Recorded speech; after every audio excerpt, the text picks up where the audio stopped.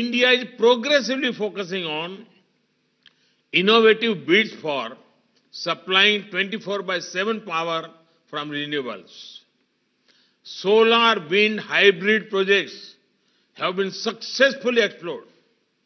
The demand for domestically manufactured solar cells and modules is likely to be around 36 gigawatt over the next 3 years. Our policies are in line with the technology revolutions.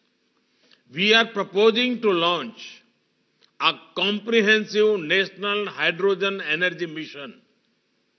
After the success of PLI in electronics manufacturing, we have decided to give similar incentives to high-efficiency solar modules.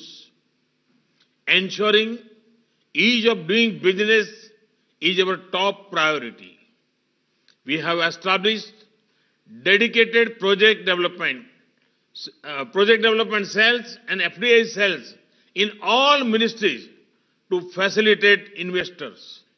Today, every village and almost every household in India has access to electricity.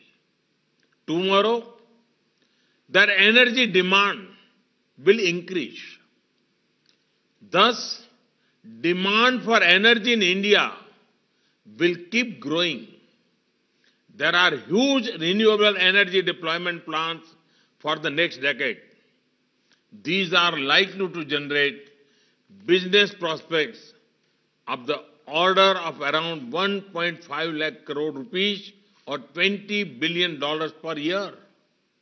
This is a big opportunity to invest in India.